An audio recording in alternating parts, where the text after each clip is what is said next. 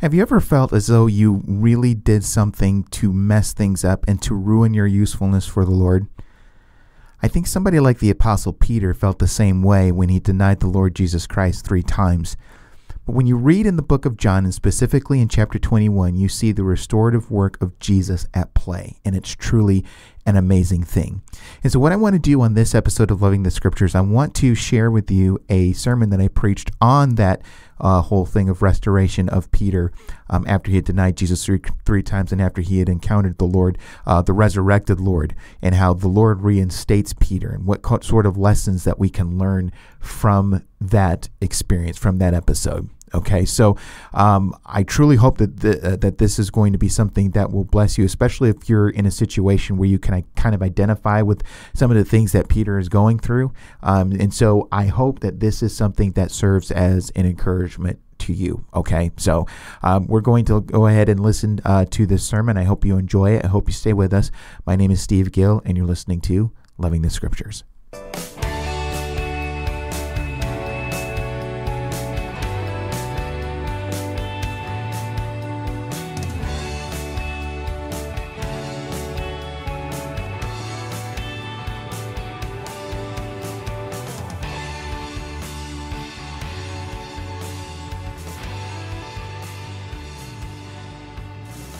Ago, I had a really bad dream.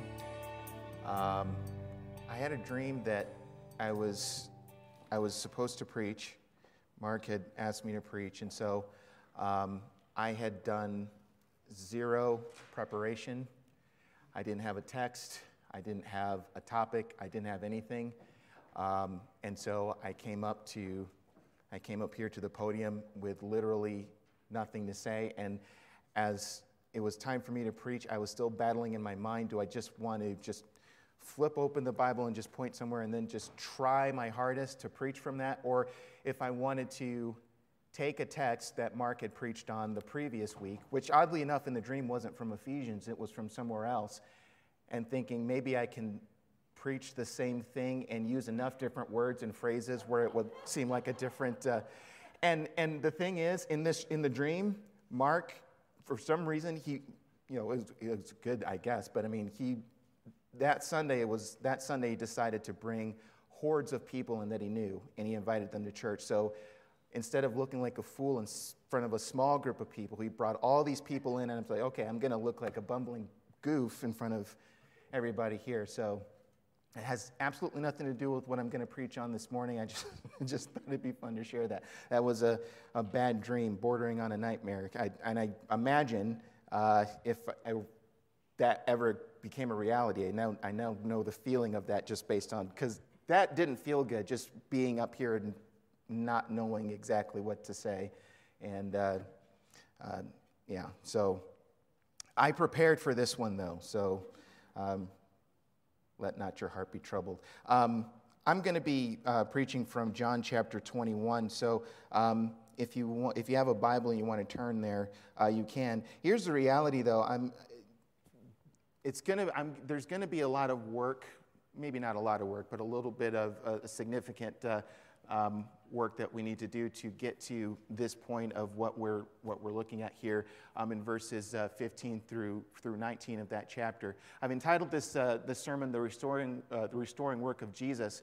If you know what's in that passage of John 21, you know that this is the passage where Peter is asked by the Lord 3 times, "Do you love me?" And if we're familiar with Scripture, if we're familiar with the Gospels, we understand some of the things that Peter went through coming up to this point, namely the whole thing of him denying Jesus 3 times. And really, to get to this point of what I want to unpack from this passage, I want to do as best as I can to just kind of review some of the things that have gone on up to this point, even the several verses of chapter 21, verses 1 through 14, because there's some significant things in there as well that'll be useful for us to understand.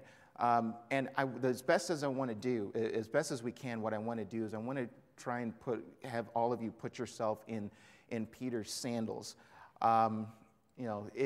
Peter is, I think you would agree with me that Peter is an interesting specimen. But he's not unique just in the sense of a disciple or an apostle who had his issues. I mean, really, if you really want to get down to it, I'm sure that all 12, or even at this point, all 11, had their issues. And even with some of the more well-known disciples, there's something about them that we know about them.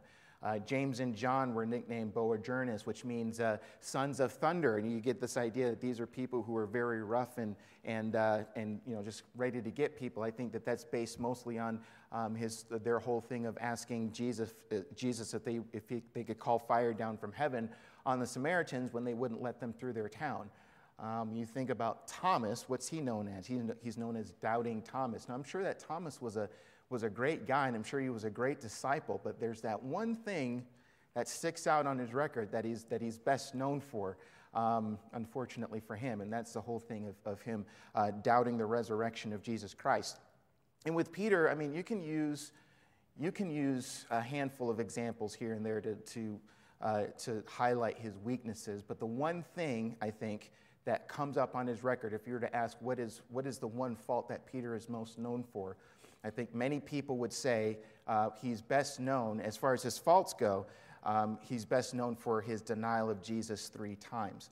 And when you really look at the biblical text, when you look at things leading up to this point, it's really an interesting study just when you consider everything that's going on. And I want to take us here just through stages of where Peter was at before the denial, at the denial, and then even after the denial. And so that's kind of the framework that we're going to use as we look at this whole thing. So to start off, and again, all of this is our way of working our way to chapter 21, verse 15. Let's consider a little bit just what goes on before the denial, because if we know the story from the Gospels, we understand that Peter was a very confident person. Maybe borderline cocky, maybe. If you remember the scene, this wasn't so much in the upper room because most of the gospel accounts have Peter saying what he says when they leave and they go to the Mount of Olives. But if you were to look at Matthew chapter 26 and in verse 30, again, the setting of this is on the Mount of Olives. So they've already had their gathering in the upper room. They've already celebrated the Passover and everything. And so now Jesus is with them on the Mount of Olives. And in verse 30, starting in verse 30 of Matthew 26, it says, "And when they had sung a hymn, they went out to the Mount of Olives. Then Jesus said to them, 'You will all fall away because of me this night. For it is written, I will strike the shepherd, and the sheep of the flock will be scattered. But after I am raised up, I will go before you to Galilee.'" So just taking that right there, let's just observe, first of all, that Peter isn't pointed out or called out for anything here. Because Jesus says, in reality, all of you are going to fall away. And when you read further, you see that that's what actually happens. When the Jews and the Roman cohort and everybody, they come and they arrest Jesus, the disciples run away. They scatter every which way. Granted, Peter and John, the disciple whom Jesus loved, as John calls himself in the book of John, they follow afterwards to kind of see what's going on. But everybody else scatters. It's a very intimidating situation. They've grabbed their Lord, they've grabbed their Savior, and not one of them is willing to stick around. So he says this is going to be something that's true of all of you. And so here comes Peter in verse 33, where it says, "Peter answered him, though they all fall away because of you, I will never fall away." So Peter was very confident. I don't think Peter was insincere in what he was saying, and I think he truly believed that when the time came, when danger arose, he would be able to stand firm next to his Lord, and say, if you take him, you're going to have to take me. If you put him to death, you're going to have to put me to death too. I'm pretty sure that Peter had the confidence within himself where he thought, when the time came, I am definitely going to be one who stands by my Lord, and I'm going to be one who willingly goes to prison alongside of him. But you notice here, It's just interesting. Did you notice how the words were phrased here of what Peter said there in verse 33? Though they all fall away because of you, I never will fall away. So he's playing the comparison game, and he's saying, these guys, they might run away. That might be part of their shtick, but me, I will never. And notice he says never. I think Matthew is the only gospel here where that term never is used. I mean, in other places he says, I will not fall away. But Matthew, who was a witness to this because he was there, catalogs the whole thing where Peter says, I will never fall away. Everybody else, all these guys might do that. They'll all fall away. I never will. Now, it's interesting when you look at the Greek text. Peter emphasizes himself in here because the way the Greek language is structured, you don't have to have personal pronouns in order to know if it's first person, second person, or whatever. It's built into the language. But when a personal pronoun is used, it's usually used for emphasis. That personal pronoun is in there. So Peter's saying, I will never fall away. These guys maybe, but me, I will never, ever fall away. So if you want to talk about somebody who has confidence in his ability to stand firm, here's a good example of it right here. And, we might look at something like this, and we might think, the understanding what happens with Peter thereafter, we might have the temptation of thinking that, it's probably a good idea not to say such things confidently because it may not be true. And, maybe that's the case for some people, but at the same time, I think about the Apostle Paul, who would really say some things along the same lines. I'm teaching in the podcast through the book of Acts. I'm coming up on Acts 21, where Paul says, he says, I'm ready not only to be imprisoned in Jerusalem, but I'm willing to die as well. And you know what? When I read that text, I believe him. Because when it came to suffering and death, I mean, everything did follow through, and he didn't shrink back. So for some people, they can say that confidently and it be true, but I think with Peter, the case with him is that he was not drawing from spiritual resources. And so he thought that he could stand firm on his own, and where he could confidently say, compared to everybody else, I will never fall away. And so in verse 34, it says, Jesus said to him, truly I tell you, this very night before the rooster crows, you will deny me 3 times. So there's the prediction there that we're all too familiar with. But look at how Peter one-ups things here. Before he says, I will never fall away. And then in verse 35, it says, Peter said to him, even if I must die with you, I will not deny you. And then everybody else, as it says there, the disciples said the same. So everybody else chimed in. So just looking at that passage in particular, it's just kind of interesting how that folds out, how that unfolds. The confidence of Peter and the confidence of Peter compared to everybody else, and really when you think about the whole life of the disciples as they're following Jesus throughout this ministry, it's really not surprising that Peter would say something like that. I would be one to say if Peter wasn't so impulsive with his words and somebody else were to speak up, I think somebody else within that group would have easily said the same thing. You have to understand that these are people who on more than one occasion, when they're walking with Jesus, had arguments among themselves about who's the greatest. Now, of course, Peter obviously would have been among that group arguing about who's the greatest and making a case for himself, saying that I am the greatest. So if he thinks that he's the greatest, then it's not surprising that he would think, compared to everybody else, I would probably be the one who would be able to stand firm in the face of danger if somebody comes after Jesus.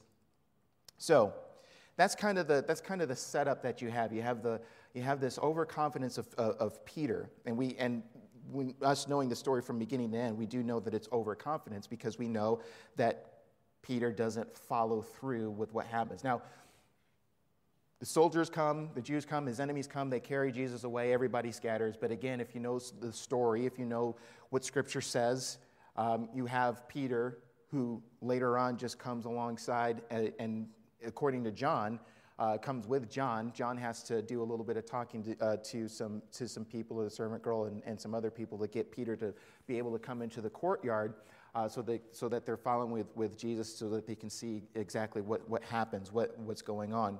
And so here we come into the situation where the denial actually happens, okay?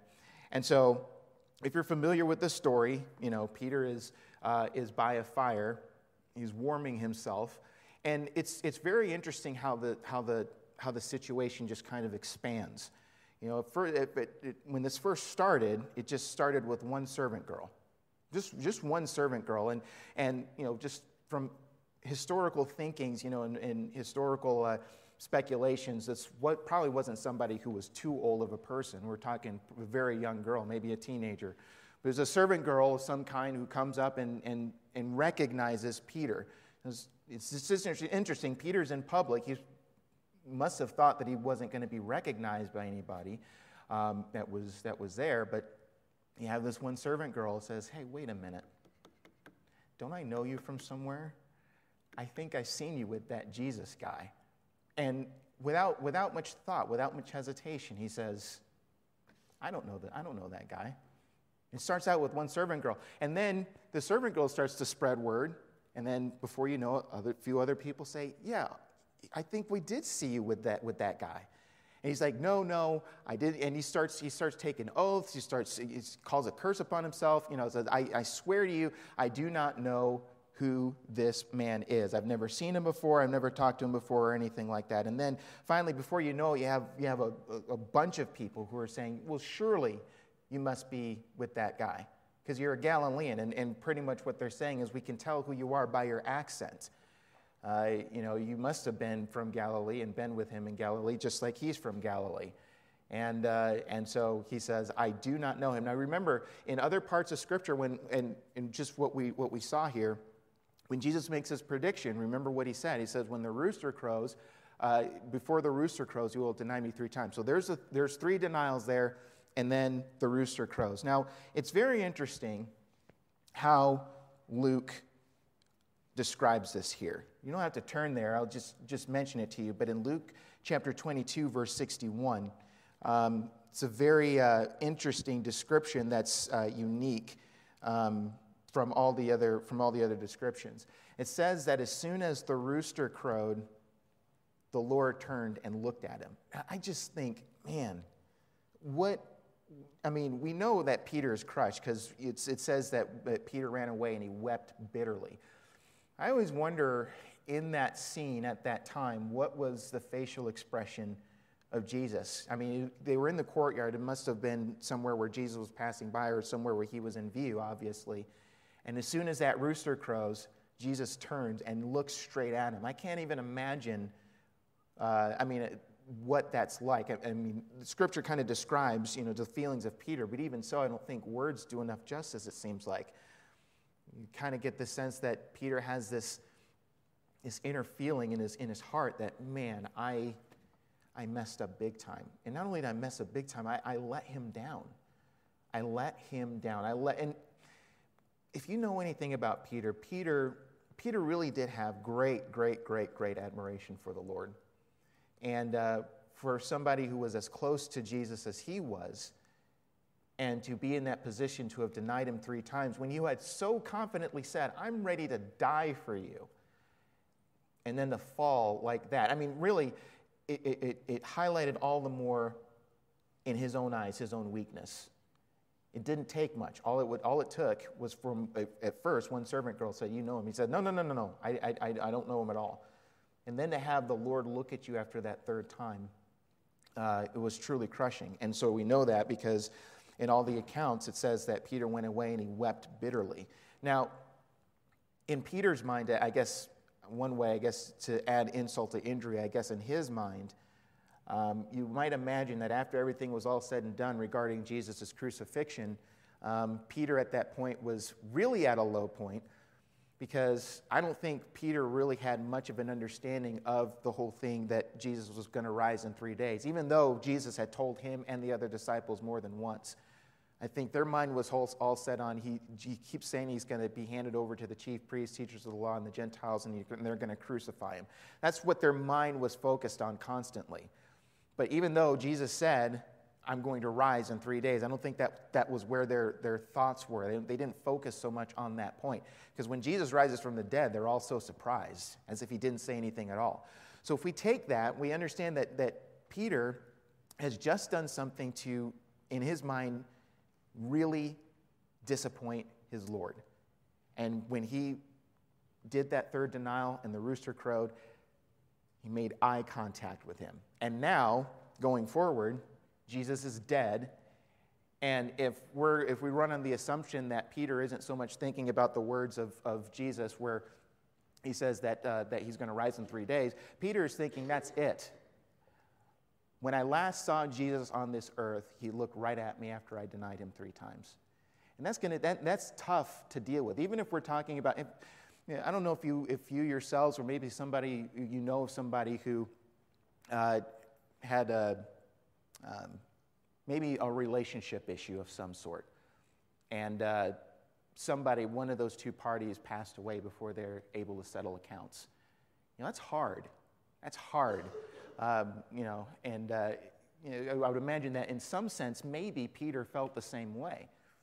But, of course, we know the story about what happened with Jesus. He was crucified, but then he was raised again.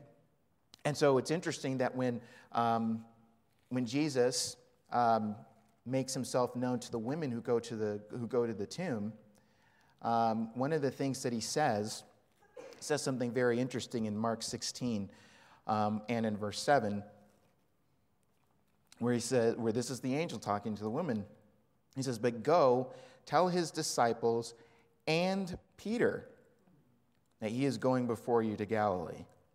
Isn't that interesting? He didn't say, "But go tell his disciples that he's going ahead of you to Galilee." He could have said that, and that would have been a true statement, and there would have been nothing wrong with him saying that. But it's just interesting that he says, "But go and tell the disciples and Peter." And I believe that the angel emphasizes that because Peter is at a spot right now where he feels like he's at his lowest. And so the Lord wants him to know that I'm coming after you. Now, I don't know if Peter really picked up on that right away, but I think that was the Lord's intent. And really that was the Lord's intent with all of the disciples, really. If you remember what we looked at in that passage in Matthew where he says that you will all fall away, he said in that passage too that, he said, "I'm going to meet you in Galilee." So even though everybody fell away, he's still going to be coming back to them. And so I just think it's very interesting how Jesus has this his shepherding, pursuing sort of way about him as he goes back to his disciples. After they all fall away, and then specifically with Peter, where Peter himself specifically, after his overconfidence, denies Jesus 3 times. And so when you get to John, and I think now we're just going to house ourselves here in John here for the most part. When we look at John, the previous chapter, in chapter 20, we know that there are 2 appearances that Jesus already makes to the disciples. He makes one in chapter 20, verses 19 through 23, and that's an encounter that the disciples have when Thomas is not there.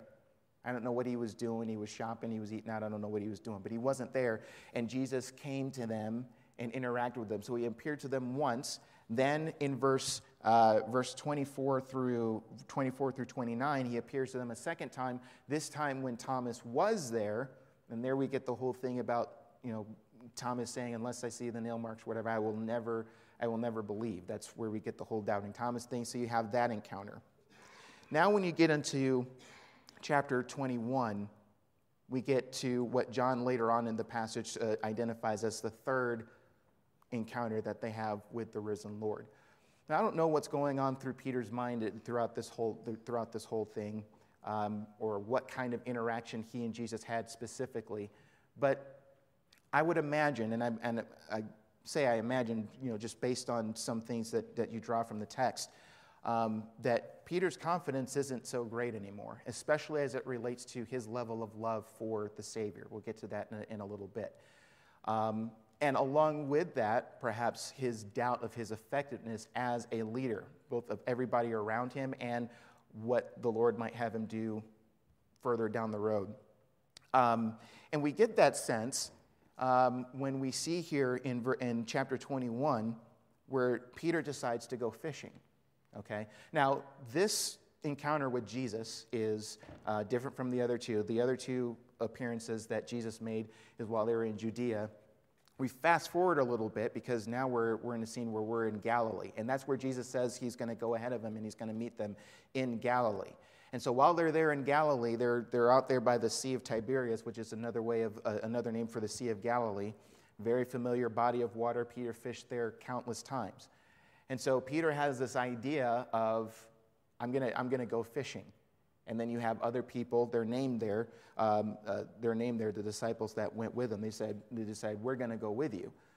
And so what we need to understand, though, about this is that this isn't just, I don't believe anyway, I don't believe that this is some sort of just random thing where just on that day, just as a leisure activity, I'm just going to go fishing, like we would do. I'm going to go out to this lake and we're just going to cast our rods out there and catch some fish.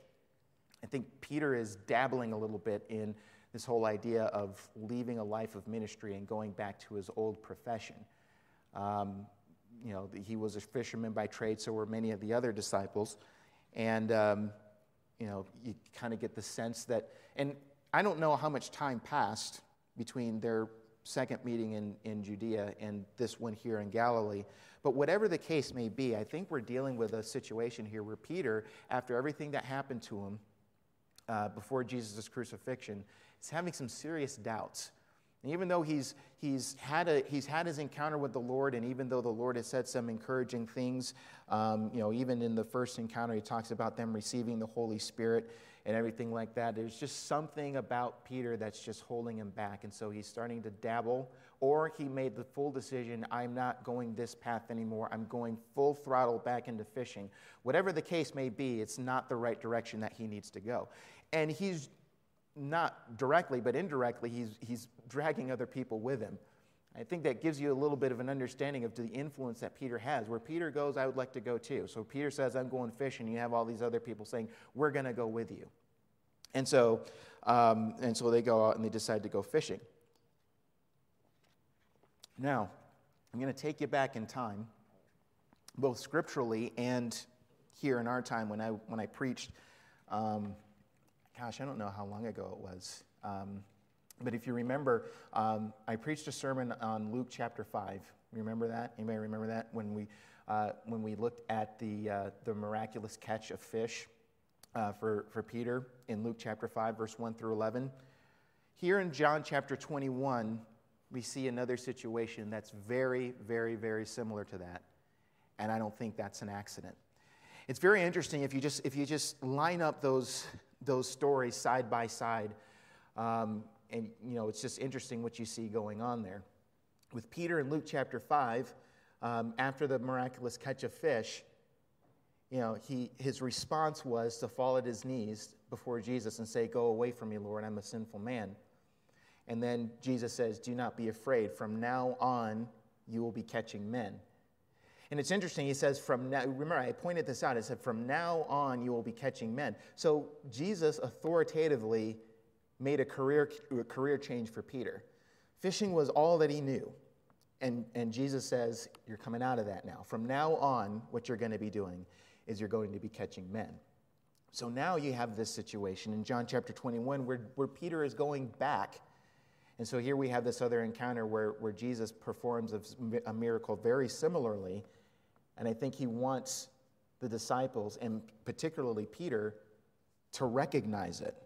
And it would be recognizable because miraculous catches of fish in this manner isn't something that's usual. It's not part of the norm. So they're out there fishing, and they're fishing, the same as in Luke 5. They fish all night, and they're not able to catch anything. That's not an accident either. The Lord situated it so it would be that way. And so when you get into verse 4 and following, it says, just as day was breaking, Jesus stood on the shore.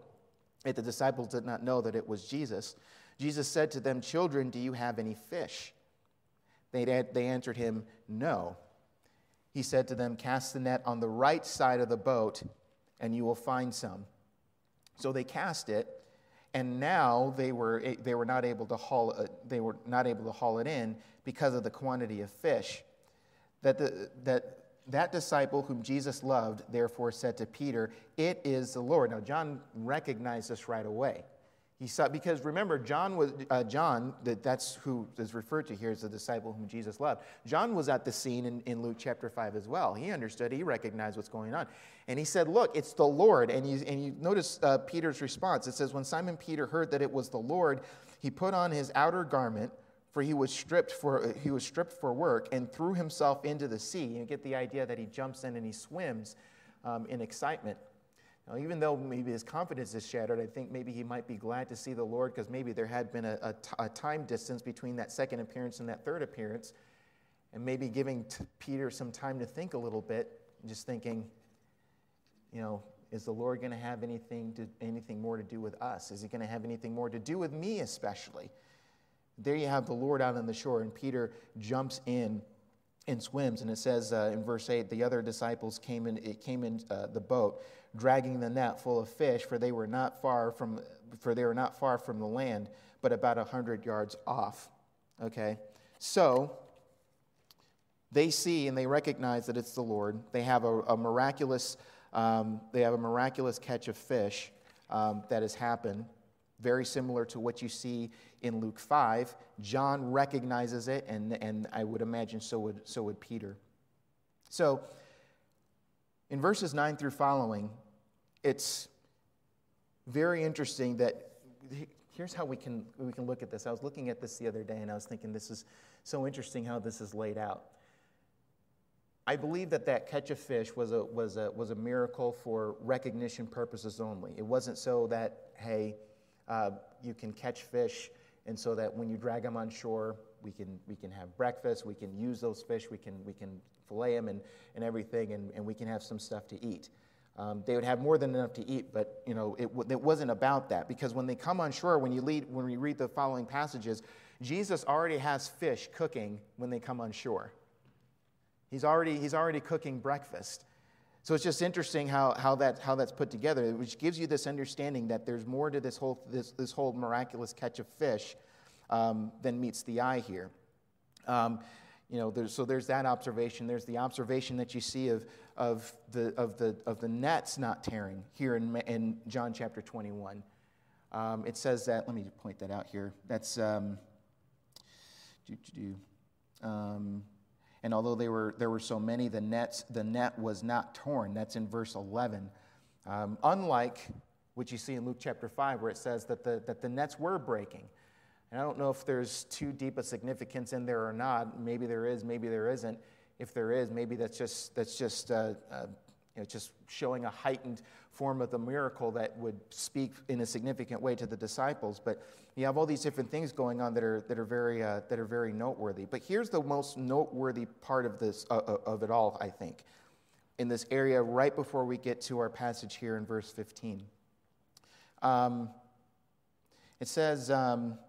Let's see, they knew that it was the Lord. Jesus came and took the bread and gave it to them, and so with the fish. This was now the third time that Jesus was revealed to the disciples after he was raised from the dead. I'm sorry, this was before then. I'm sorry.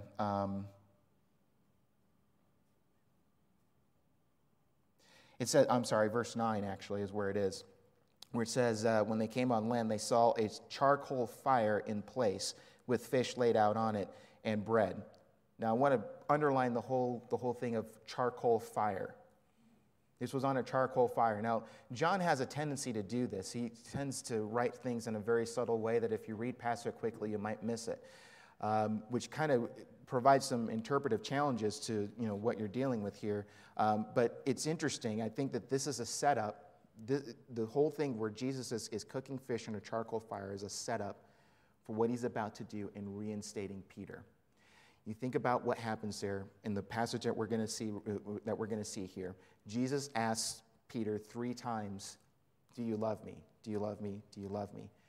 Before, when Peter denied the Lord, where was he? He was in front of a charcoal fire. And before that fire, he denied the Lord 3 times. So I think that this is all pointing to a setup where Jesus is going to restore Peter, somebody whose confidence is shattered so much to the point that he doesn't really feel like he's in a position to go out and minister for the Lord at all. He's going to go back fishing.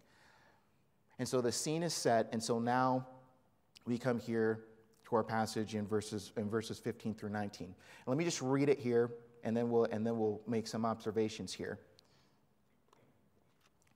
So in chapter 21, verse 15, it says, "When they had finished breakfast, Jesus said to Simon Peter, 'Simon, son of John, do you love me more than these?' He said to him, 'Yes, Lord, you know that I love you.' He said to him, 'Feed my lambs.' He said to him a second time, 'Simon, son of John, do you love me?' He said to him, 'Yes, Lord, you know that I love you.' He said to him, 'Tend my sheep.' He said to him the third time, 'Simon, son of John, do you love me?' Peter was grieved because he said to him the third time, 'Do you love me?' And he said to him, 'Lord, you know everything. You know that I love you.' Jesus said to him, 'Feed my sheep. Truly, truly, I say to you, when you were young, you used to dress yourself and walk wherever you wanted. But when you are old, you will stretch out your hand, and another will dress you and carry you where you do not want to go.' This he said to show by what kind of death he was to glorify God. And after saying this, he said to him, 'Follow me.'" So, very interesting thing here. And the thing that makes this passage interesting is how it's laid out in the original language. Here in English, we have this whole thing where it says, "Do you love me?" And Peter says, "Yes, you know I love you." "Do you love me?" "Yes, you know I love you." "Do you love me?" "Yes, you know I love you." But in the original language, there are two words for love that it's used here. Now, a lot of people put some meaning behind it, and then there's some people who say, like, "Oh, he's just using it interchangeably." But it's interesting that he uses these two different words. When Jesus asks, at least the first two times, "Peter, do you love me?" he uses the word agape. And the word agape is a very strong love word. It signals deep devotion and dedication to somebody. It's the strongest word that you could use for love in the Greek language that John felt necessary to use when he wrote this. So Jesus asks, well, there's a couple of things that you can notice here. He says, number one, the word that he uses there, "Do you love me?" It's the agape kind. And he says in the first question, "Do you love me more than these?" Now, what's the more than these? Now, I've heard a couple of suggestions as to what that is, either more than these disciples or more than these nets and these fish, going back to your old profession. Do you love me more than your profession, or do you love me more than these disciples? I'm one who, I don't have to go into a several minutes of explanation as to why, maybe, I guess, but I lean more towards the idea that Jesus is asking him, "Do you love me more than these disciples?" Just based on how Peter carried himself along when he stood up in overconfidence.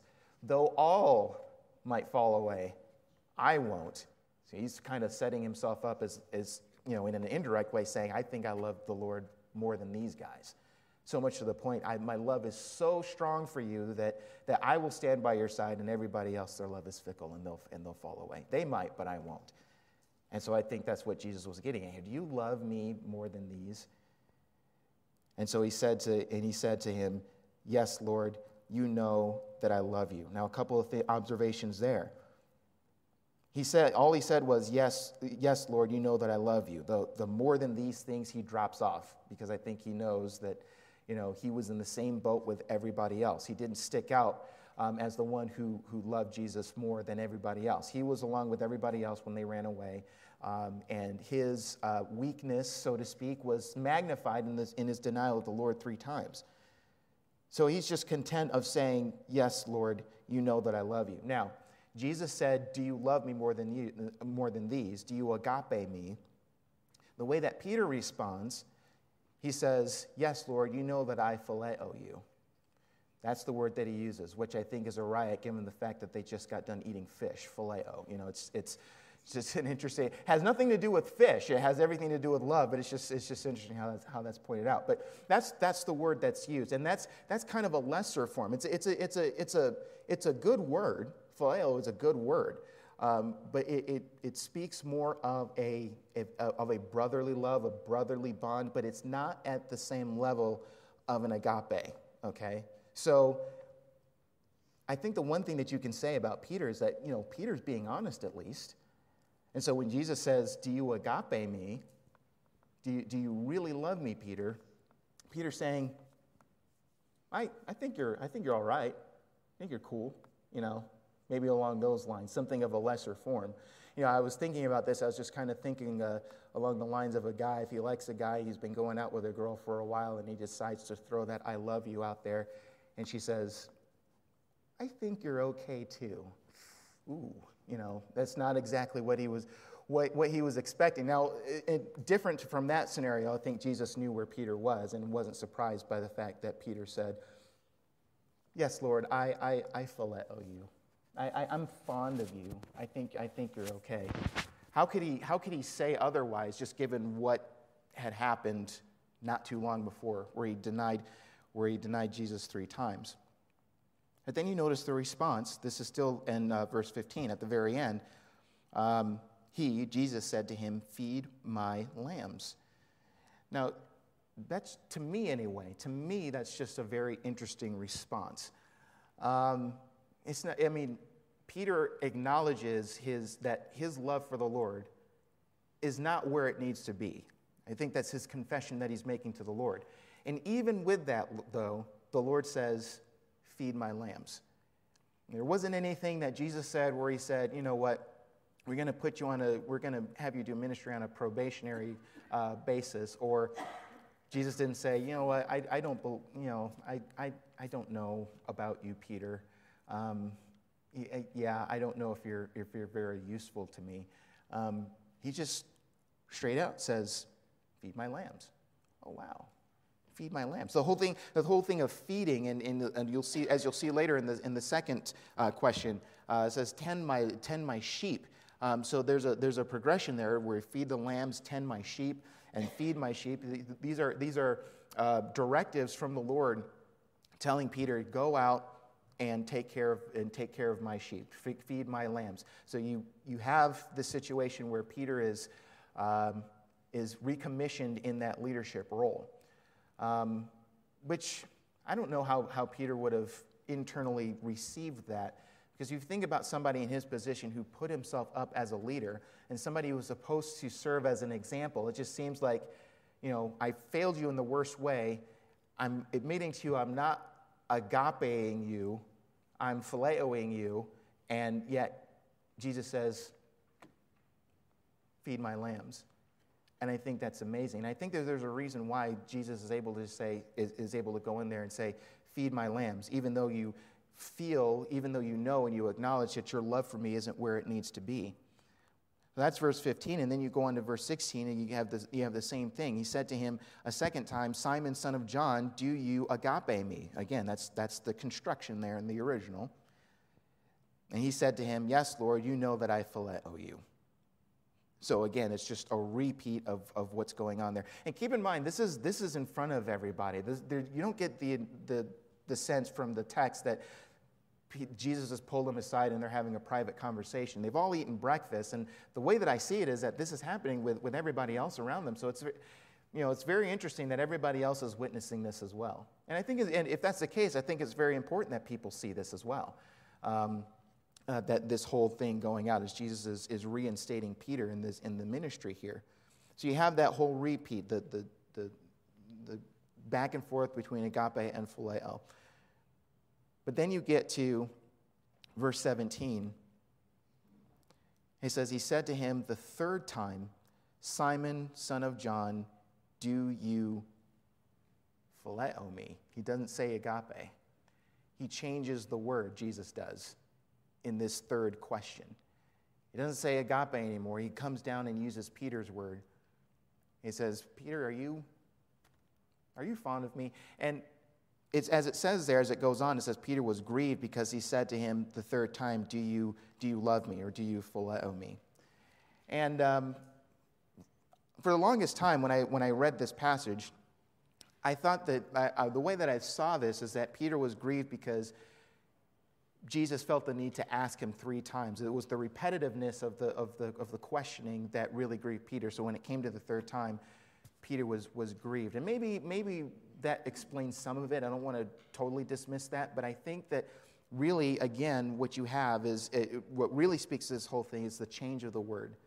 The third time, Jesus says, Peter, do you phileo me? And so it says that Peter was grieved because he said to him the third time, do you phileo me? That's the word that's used there. He was grieved because on that third time he said, do you phileo me? I think that that's what really gets him. So I think the way that Peter is really receiving this whole thing is that Jesus is now starting to question even that lower level of devotion, even that lower level of brotherly love. It's almost as if Peter's receiving this and he's saying, and Jesus is saying, do you really phileo me? Oh man, ouch. I know I messed up, but man, all he could say, he could repeat himself again, and by answering the question in the affirmative. But it's interesting in that third answer that Peter gives, and this is in the middle of that verse there. And he said to him, Lord, you know everything. All he could do is appeal to the Lord's omniscience as it relates to this whole thing. And Peter understood, Lord, you know everything. You know all things as it relates to this matter. You know that I love you. You know that this is the case. So he appeals to the Lord, to the Lord's omniscience in order for him to read his sincerity with that. And again, like I said, I got to admire Peter at this point because he's being honest. And he's saying, I phileo you. I don't agape you, which you get the sense that Peter's saying that I know my love for you isn't where it needs to be. But even after that third time, and even after that third answer, it says there, Jesus said to him, feed my sheep.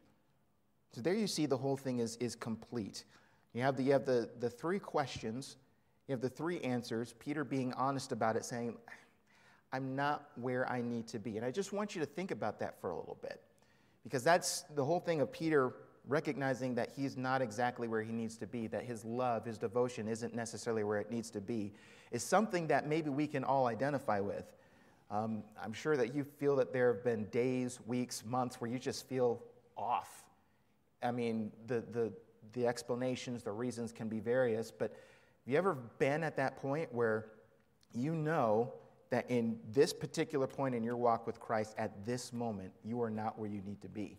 And actually, you might feel miles apart just based on anything that's going on in your life that day. By your speech, your vocabulary, the things that you do, your attitudes, your thought life, all sorts of things, and you're very much well aware of them. And then you think, with all of this that's going on in my mind and in my thoughts and in my actions, I know I'm not where I need to be. What sort of use can I be to the Lord right now? And the temptation can be to shrink back. And we might think, well, okay, I need to get things together before I can do anything else for the Lord, or I need to do this A, B, C, or D before I can talk to these people, or for my particular situation, my particular context, I might need to do this, this, and this before I feel the need where I'm ready to preach another sermon again or something. Our usefulness might feel, we might not feel as useful, and I think that that's how Peter felt.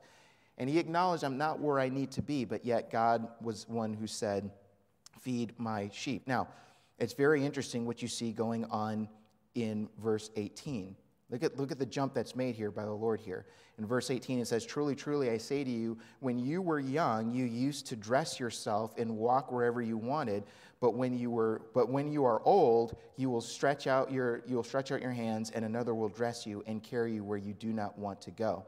And then John gives a little bit of a parenthetical commentary on what he says there. It says, this he'd said to show by what kind of death he was to glorify God. Now, isn't that interesting? We're dealing with Peter, who had just denied the Lord 3 times, and here Jesus is saying that there's going to come a time where you will stand firm and you will die for my sake. If you're familiar with the historical tradition, the tradition is that during the Neronian persecution, Peter was crucified, and he was crucified upside down. So the whole thing of stretching out your hands and things like that is a euphemism for crucifixion. So we've seen Peter where he was before, and now we see what the Lord predicts of him later on. And so you understand that there's something of a shift. At least the Lord sees it that way. And so Peter is going to have that opportunity where his love for the Lord is going to be expressed in the highest form, and that's in the way where Peter willingly gives up his life for the Lord. And so much to the point that if the tradition is true, he didn't see himself as worthy enough to be crucified in the same way as his Lord, and so he's crucified upside down. And so what we see here, if we want to talk about the restorative work of Jesus, and we're using this whole thing of Peter as this visual aid for us, this example, I think what we can gather from here, what we can draw from this, is that God was one who was going to be working in Peter's life this whole time. All right? And part of that whole thing is going to require something of Peter. And you see that in the latter part of verse 19. And after saying this, he said to him, "Follow me. Follow me." If Peter is not where he wants to be, and the Lord's saying this is where you're going to be, the one thing that you need to do, first of all, is follow me. You don't shrink back. You don't go back to your profession. You do what I told you before. Remember, Jesus made a career change back in Luke chapter 5. From now on, you will be catching men. So Jesus says, follow me. That's the first step, right? That's the first step for Peter. That's the first step for us as well. Follow me.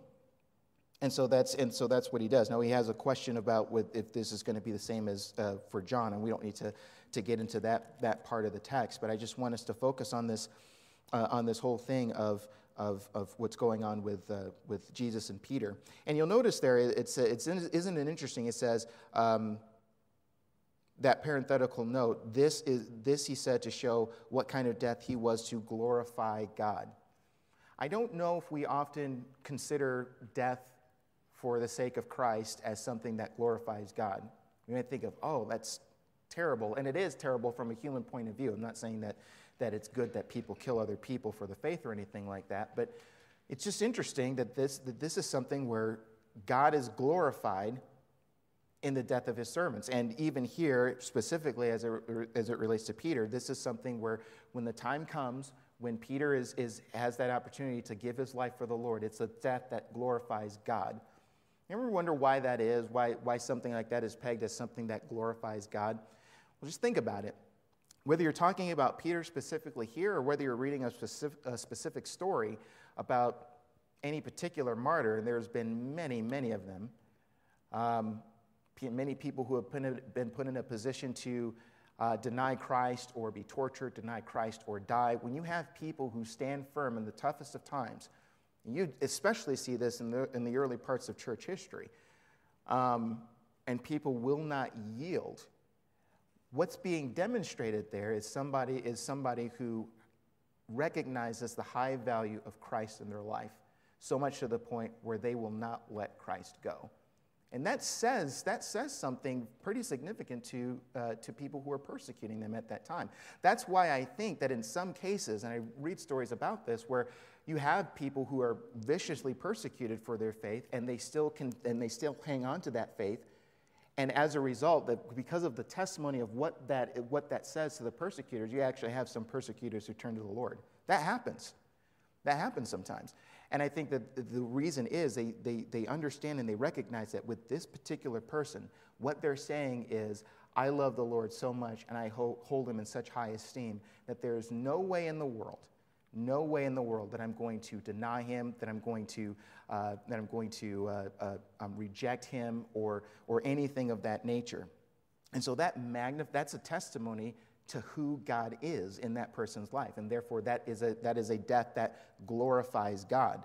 And so that's why, I'm pretty sure you've heard of the saying that the blood of the saints is the seed of the church. It's one of the big reasons why, I would imagine. And so Peter is going to be in that position. So I think what we have here is that the Lord understands, the Lord has work that he's going to do in Peter's life. And I want to point you to one other thing here, and with this we'll close. And this is kind of what set my thoughts in motion, is just as far as what Jesus had planned for Peter. in his life. In Luke chapter 22, and we're going back here to the where Jesus is about to predict Peter's denial. And right before Peter says this whole thing, I'm ready to die for you, I'm ready to do this, I'm ready to do that, all this sorts of things. In Luke chapter 22 and in verse 31, it says, Simon, Simon, behold, Satan demanded to have you, that he might sift you like wheat. But I have prayed for you, that your faith may not fail. And when you have turned again, strengthen your brothers. Now, you want to know real quick, the interesting thing about that is, verse 31, the word you in the original is plural. So he's referring to everybody. He says, Simon, Simon, behold, Satan has demanded to have you all, in other words, if we're using the plural, you all. He's demanded to have you all and to sift you like wheat. Then you get to the verse 32. But I have prayed for you, singular in the Greek. I have prayed for you, that your faith may not fail. And I just think that that's amazing, the fact that Jesus was in the position where he's praying for Peter. He's that intercessor for Peter. And then he says, and when you have turned again, so Jesus already knew that the end of the story. Peter's going to turn. He's going to turn, and I'm going to have a specific purpose for him, because when he turns, you're now going to be in a position to strengthen your brothers. So it's all of the work of the Lord that the Lord does with Peter, even with Jesus praying for Peter, and then putting him in a position to strengthen his brothers. And so you see the Lord's work not only in Peter's life, but in everybody's life who had fallen in that weakness. And that just highlights all the more the work of God in individual lives. We might recognize, just like Peter, that we're not where we need to be. But one thing that we can do is we can count on the Lord who works with us each step of the way. And I think the one thing that Satan does to get his grubby little hands in the whole thing is to weigh us down with that doubt, to weigh us down with that lack of confidence. And when we feel like we're not where we need to be, we say, okay, I'm not where I need to be, therefore I am just not going to do anything at all, or I'm going to cut back significantly on things that the Lord has told me to do. That's the wrong move. We need to come before the Lord and we need to say, Lord, I understand I'm not where I need to be, but I know that you are at work in me and that you can change me to who I need to be. It's interesting. Just as I'm talking about this, I'm thinking about my mom. I remember times when, just in her raising me and my brother, maybe she would do things or deal with certain situations with me and my brother that she wasn't proud of. And I would remember that she would say, man, I'm just not where I need to be, but I know that the Lord is working with me. And I believe her, and he did, and he was working with her to help her along in those rough edges where she needs a little bit of improvement, transformation, and things like that. Now imagine if there was another way of going about this that my mother said. This might sound ridiculous, but I'd say this just to give you an idea of what we're talking about here. If my mom had said, man, I'm just not where I need to be, just as it relates to how I deal with my children here, and here, I'm just not going to be a parent anymore. I'm going to give my kids up, because I've truly I've failed. Here. And we're talking about minor things. I mean, I know that there are some parents who do things where the kids really do need to be taken away. But we're just talking about, faults, foibles, here and there. Just imagine if she said that, I'm just not where I need to be. I don't think I'm fit to be a parent. I'm just going to give up my kids. Or I'm not going to take care of them anymore.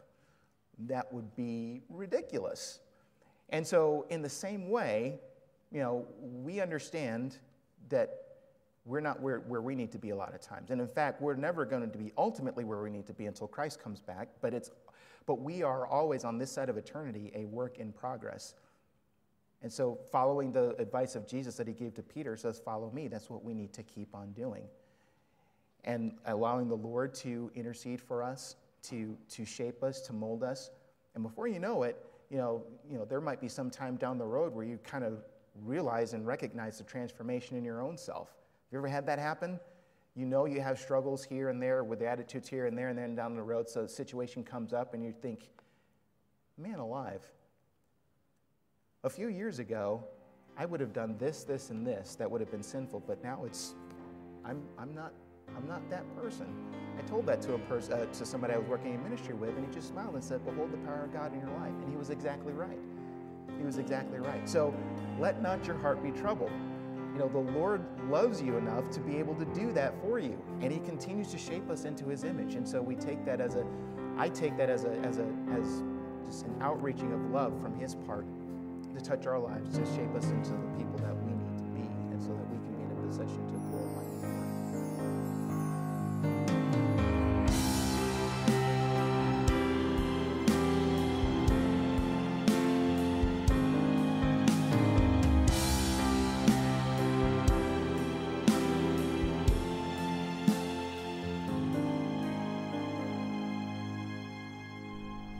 If you enjoy this program, be sure to subscribe to the show on Apple Podcasts. Also follow Loving the Scriptures on Twitter. The handle is @LTScripts, that's LTSCRIPTS, which stands for Loving the Scriptures. God bless.